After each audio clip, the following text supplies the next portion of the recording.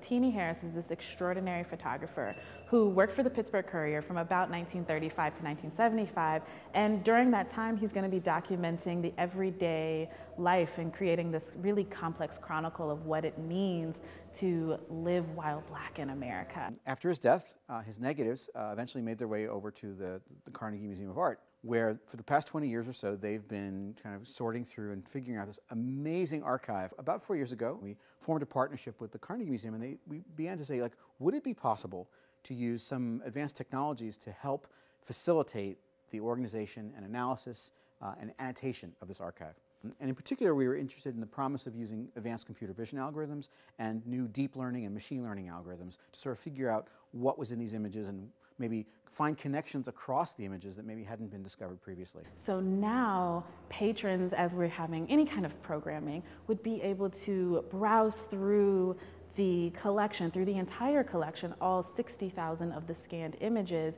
with the power of play. A lot of times when photographers and artists are shown, it's only key individual pieces or like highlights and things like that. The ability to be able to look at an entire collection of an artist's work at once and really get a deeper understanding, it's really powerful to be able to see all the stories that an artist wants to tell.